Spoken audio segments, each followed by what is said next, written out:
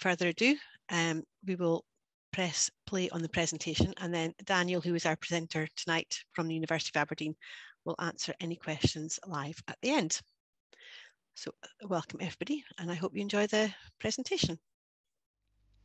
Hi everyone, my name is Daniel Berg.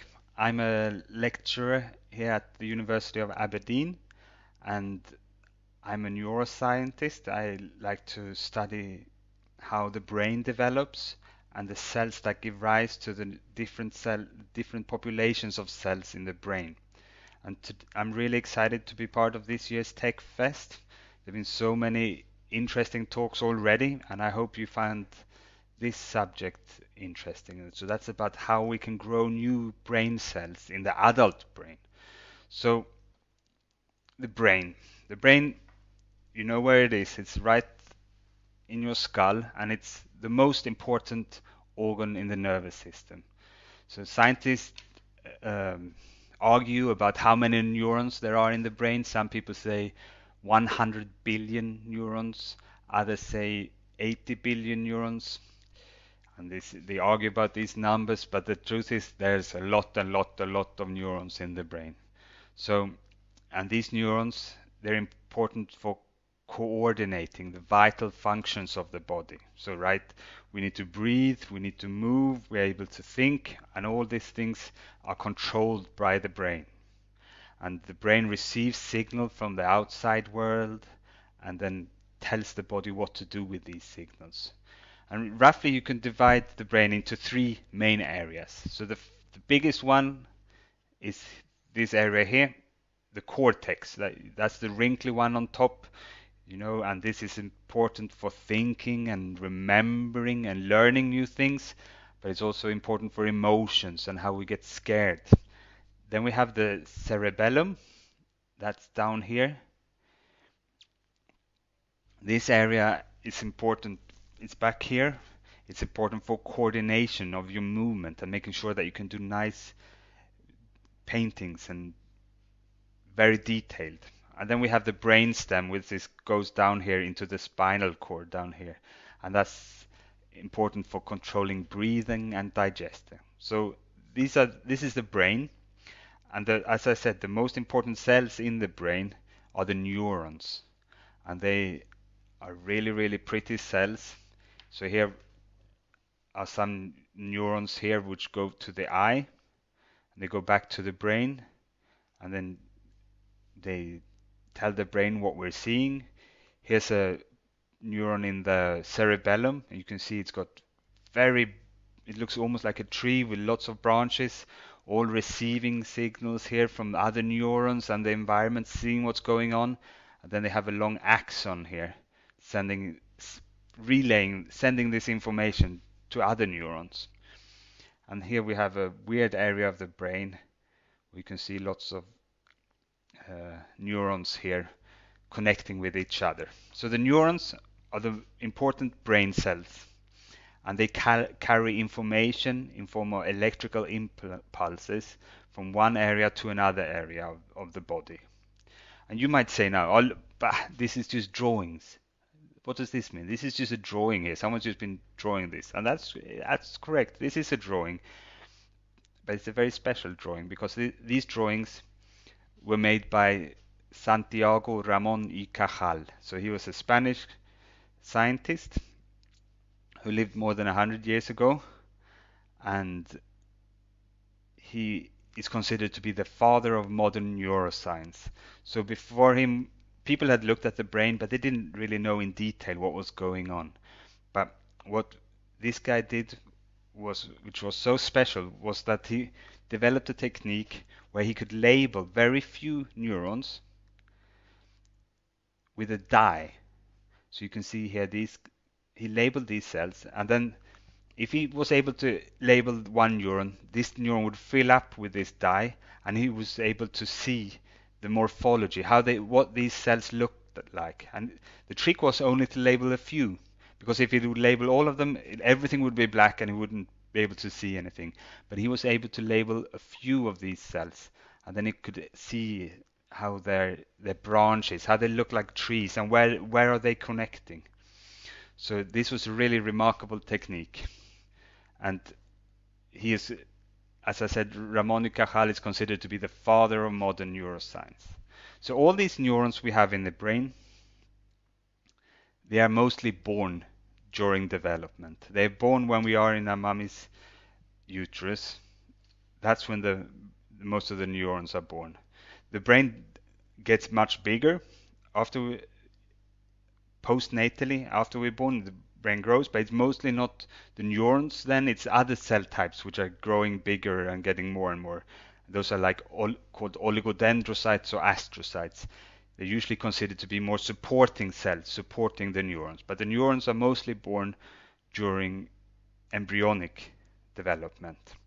And they're all born from neural stem cells. So neural stem cell is a cell that gives rise to all the different types of neurons and other brain cells. So here, for example, you have a diagram here showing a neural stem cell here, which can divide and then eventually give rise to lots of neurons and lots of other cell types as well.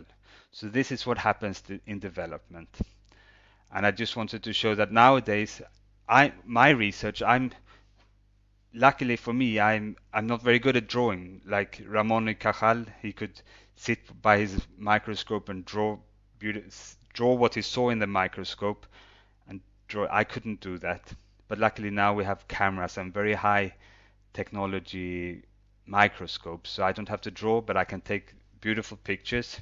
And here's a picture of a neural stem cell that was labeled here in the developing brain, and then you can see how it's given rise to neurons in the cortex. So down here we have the neural stem cell, and then we have cells that are starting to migrate. They're starting to wander up here into the cortex and then becoming neurons, and some of them are already starting to send out axons into the other brain regions. So this is what modern technology looks like. But still, as you can see the similarities between Ramon y Cajal's, that I labeled very few cells, and then we can see the structure and some behavior of these cells. So most of the neurons are born during development. And Ramon y Cajal, he even went so far to say that all neurons are born during development. Because when he looked in his microscope, he didn't see any dividing cells, or he didn't see any evidence supporting the fact that neurons were generated in the adult brain. And since he was so powerful and so influential, many people, many scientists that followed him, they just took this for granted, that he was right. No, everything happens in development. And nobody really even bothered to look in the adult brain that there are neurons added there. But along came this guy, Joseph Altman, and he worked together with Shirley Bayer. And what they did is that they had wait a minute, some neurons are actually born in the adult brain. So the way they showed this was in the 1960s there came a new technology when you use radioactive thymidine analogs. It's nothing you really need to know how it is, but what's cool with this technique is that you can label newborn cells and then see what they become. So he used this, and he could see that there were newborn neurons in the adult brain. And this was in mouse brain actually, and rat brains. And these dark spots here, that's the evidence he had for the newborn cells. These are labeled cells that were born in the adult and then became neurons.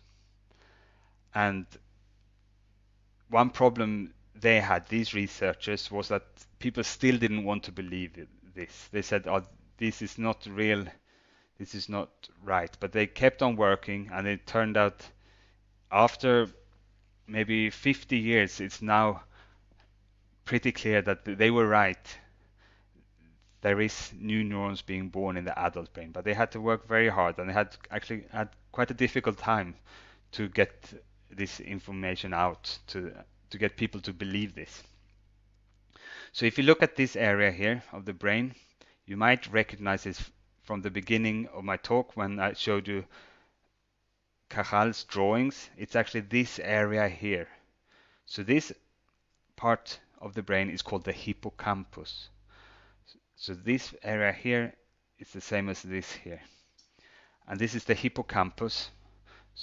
Um, and new neurons are born in the adult hippocampus. So that's really cool.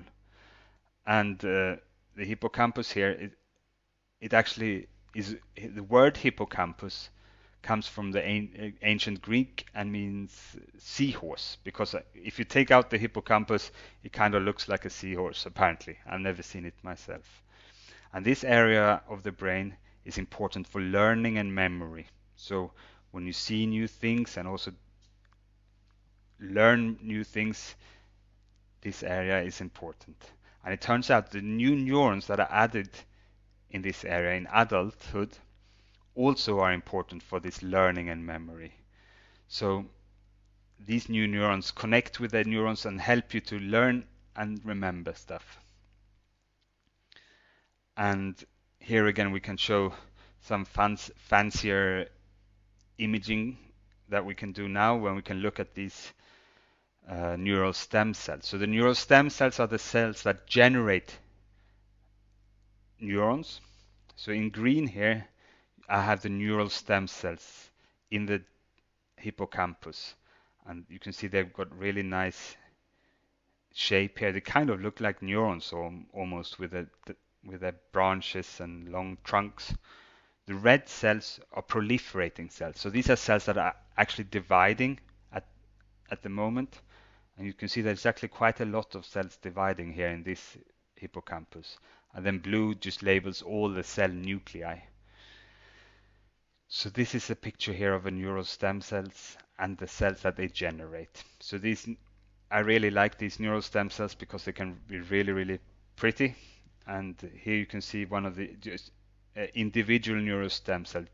Down here it's nuclei, and then sending out these branches here and connect. They're actually sensing the environment. When do I have to make new neurons? They're touching the blood vessels and also sensing the other neurons in this area to say, oh, is it time for me to start producing neurons? No, I'll wait a bit. And then when something happens, they'll activate and start generating neurons.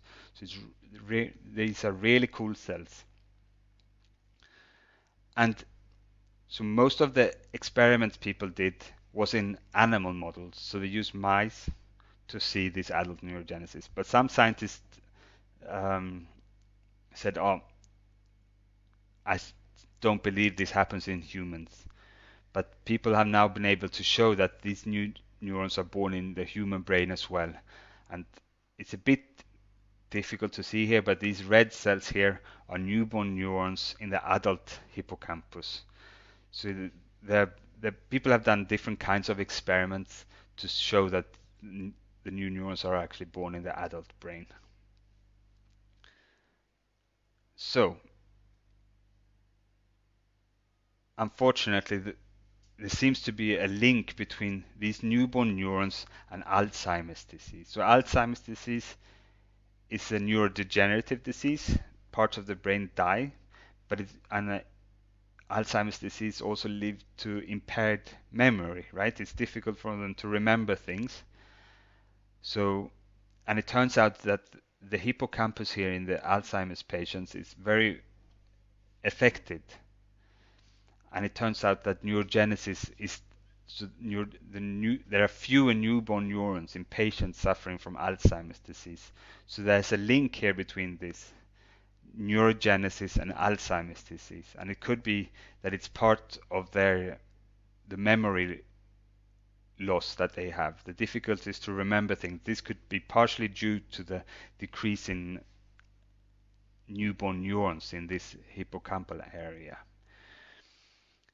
And when this became known to the public that there is new neurons are being born in the human brain, people got really excited, of course, and you could buy books like this one here, Neurogenesis, Diet and Lifestyle, how you should live to boost your neurogenesis and There are even pills.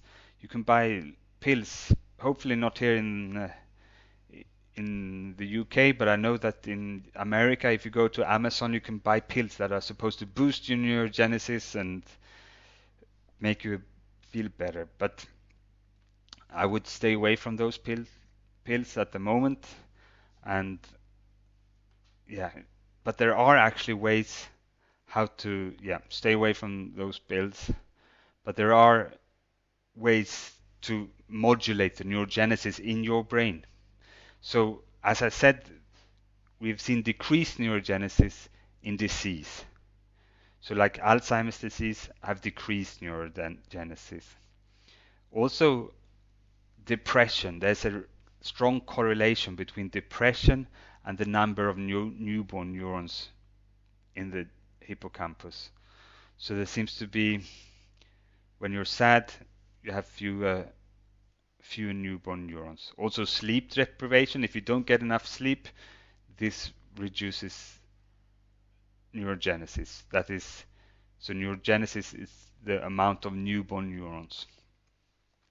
Unfortunately, also, when you get older, the number of newborn neurons will decrease. So it seems to be in animal models anyway, maybe not humans, but probably in humans as well. There seems to be the older you get, the fewer neural stem cells you have, and the fewer newborn neurons will be born. So that's a bit sad, right? And the title of my talk was how to grow new brain cells. So what can we do? There are things we can do to increase and boost the newborn neurons. Firstly, learning. Hopefully you're doing some learning right now. And when you learn things and you learn new things and challenge your brain, when you go to school or when you watch a nice documentary, this has been shown to boost neurogenesis in the brain. So keep learning new things all the time. Exercise.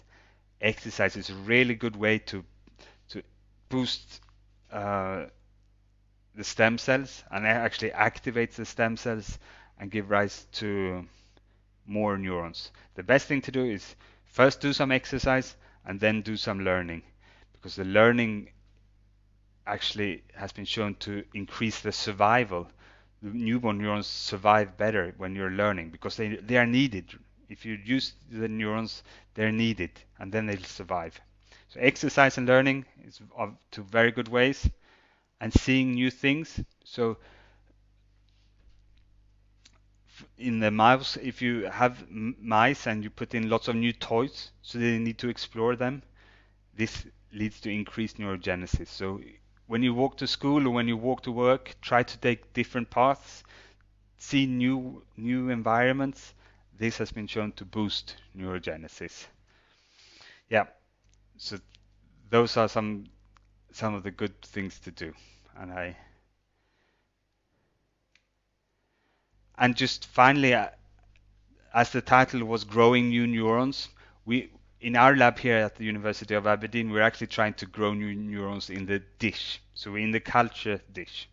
So the way we do this is we need to get a skin biopsy from a person, maybe a patient with a special disease or a healthy person. Then we can grow the cells from this person. So it's not very doesn't hurt very much. You just take some skin. You can actually do this from hair as well. So we pull a few hairs, and then you can grow the cells from that. And then we can put some chemicals on these, and then these skin cells will then become stem cells. So they'll become like cells that are able to give rise to different things. And then we try to make them into becoming neurons, so brain cells, and then we can make them into this mini brain or organoid. So this, and then we can use this to study how these neural stem cells work, and also maybe how we can replace cells in patients suffering from Alzheimer's or other neurodegenerative diseases. So that's some of the work we're doing in the lab here at the University of Aberdeen. And with that, I would like to say thank you very much and hope you enjoyed it, and let me know if you have any questions. Thank you very much. That was really interesting. Thank you, Daniel, for that. I'm sure there's going to be a lot of questions. Hope so. I've got a couple myself, but anyway. Good. So there's one in the chat box. Now, I don't know if I can pronounce all these words, so you maybe have to give me a hand here. So recently, this is from Alexandra. Recently, I read a few articles highlighting the possible neurogenic effect mesenchymal, I'm not sure if that's right or not, stem cell secretion. Oh, thank you. Stem cell secretions could have. Do you think their effects might be restricted in the CNS?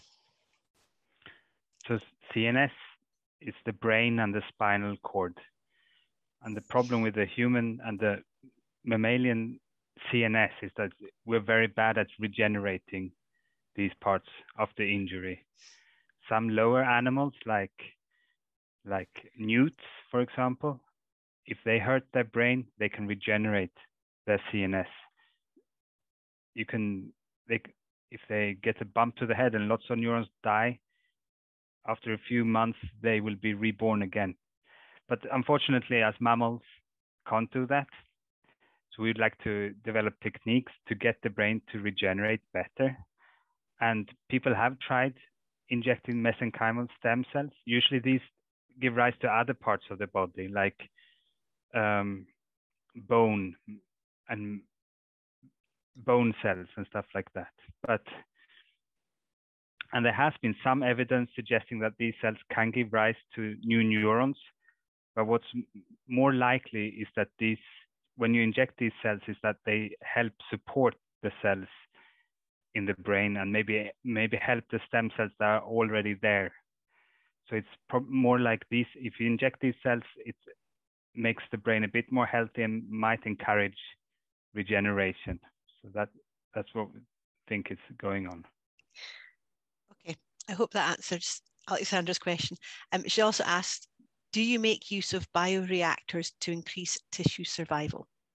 Okay, so in the last picture I showed is when we're trying to grow these small mini brains. So that's growing these cells in a dish.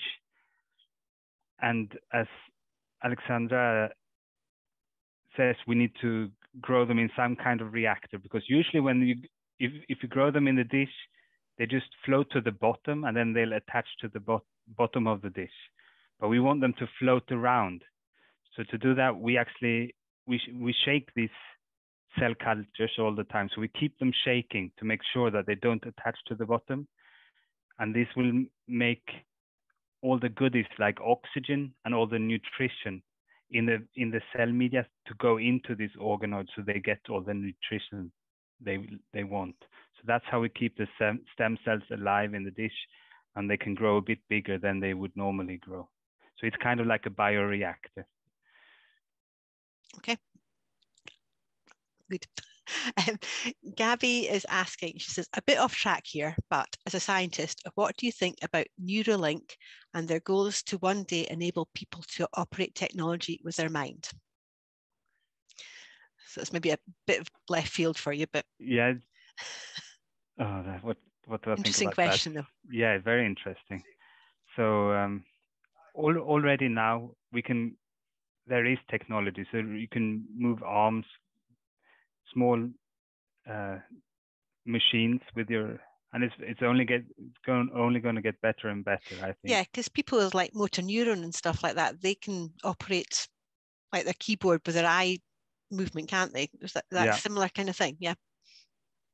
And people with these diseases, they're really in desperate need of better technology. So I think it's really awesome how fast technology is going, and it's only going to get better and better, I think. Okay. Aisha is asking, is neurogenesis always good? That's a good question. So no is the answer. So in some cases, when during childhood, for example, if some children have a seizure, this can be induced by different things. For example, maybe a very high fever during childhood can induce a seizure.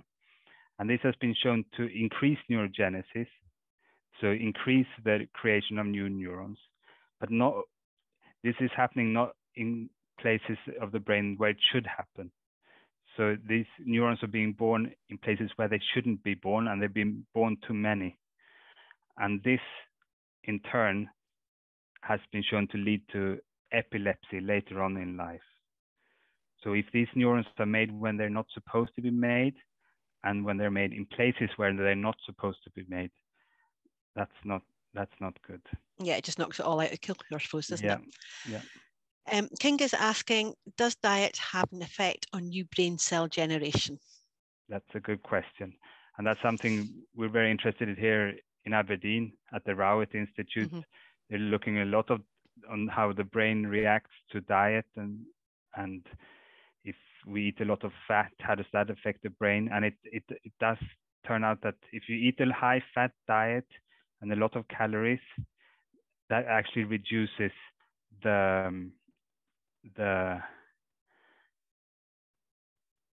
reduces the amount of new neurons being made. And also like intermittent fasting, which is trendy. Maybe I've tried it a few years ago, when you're only supposed to eat certain hours of the day. Mm-hmm. That's also been shown to boost neurogenesis. Oh, okay. Yeah. So cool. Didn't know that. Okay, Alexander's saying, sorry for the multitude of questions, but Dr. Sergei Pasca has recently coined the term assembloids for at least 2 spheroids that have grown to interact. Has the University of Aberdeen started looking into them yet? So assembloids is basically when usually the organoids, the small cultures that we're growing, they are only one part of the brain. But the brain, as I showed in the beginning, contains so many different parts. So we're trying to grow different parts of the brain and then see if they can, in the dish, and see if they can connect with each other and send signal to each other. So that's assembloid. And I don't think anyone here is doing that, no. But what we are doing is, there's not only neurons in the brain, we have other cell types as well. So for example, we have the immune system in the brain that to keep us healthy and kill all the bad things, like they're called the microglia. These are cells that part of the immune system in the brain. So what we're trying to do now is to have brain organoids and then have the microglia there, because these microglia have been shown to be important for example, Alzheimer's disease. So that's one thing we're studying there. Okay. It's fine. If it's not kids, it's the cat. Okay, so Gabby says, a bit of a philosophical question. As a human race, we made wonderful achievements in understanding lower organisms and how their brains functions. However, there's so much we still don't know about the human brain. Do you think it's possible the human brain is designed to never become able to understand the human brain? Yes, someone said that the brain is not advanced enough to understand the human brain. Yeah.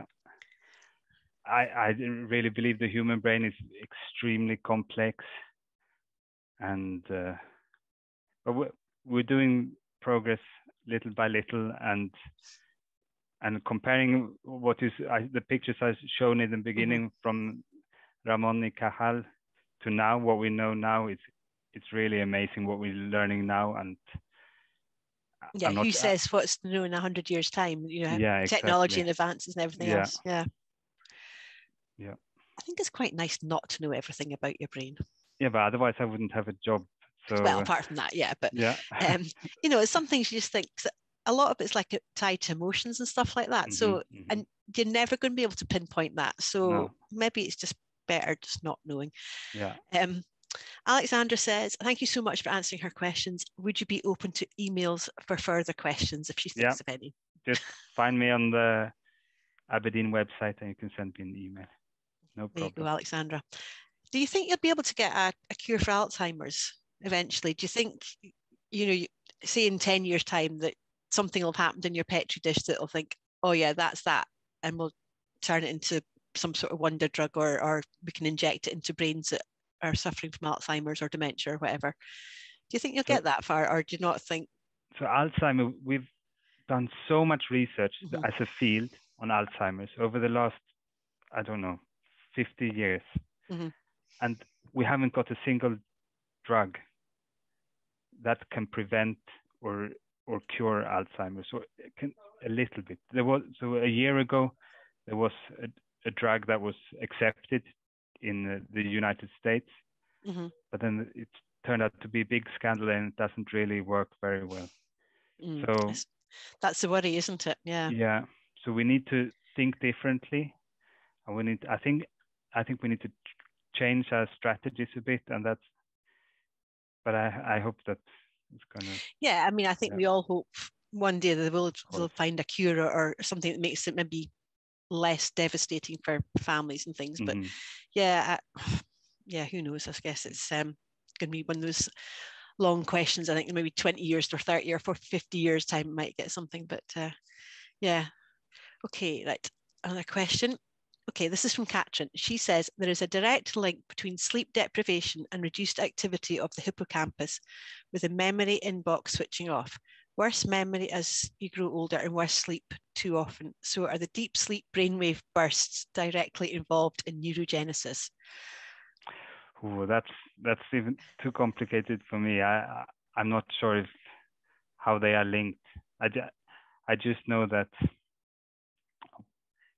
generally when it comes to adult neurogenesis, anything good like exercise, healthy diet, it boosts neurogenesis, and then bad sleep and bad diet is bad for neurogenesis. And in some of these, they've been able to see how this happens and determine which neurons affect this process.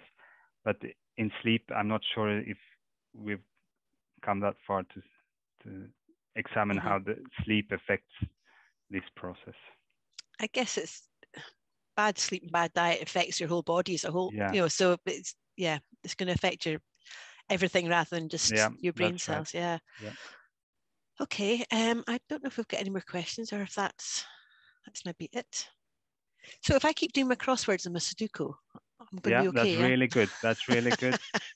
That's all right then. And then keep arguing with your friends and discussing things. Keep active. Yeah. Well, that's all right then. Phew. Maybe to step up the exercise a wee bit, but I think the diet and the mental exercises, I'm good for those ones. That's good. That's great. Yeah. Okay. If we haven't got any more questions for anybody, if anybody does think of anything, just do please email them in. Like Daniel said, you can get his email address from the University of Aberdeen website, or if you want to email them into TechFest and I can pass them on, that's not a problem. But that was really interesting. So thank you very much for giving up your time this evening, Daniel. That was just really good. And to our audience, thank you again for coming along. And remember, we are running for another week and a little bit. We finished on the 1st. So yeah. I'm sure there'll be much more there. Oh, no, wait a minute. We've got another question. Oh, last minute. Oh, she's saying thank you. Oh, that's all right. That's another question. So everybody's just saying thank you. That was really good. Everybody enjoyed that. Thanks, everybody.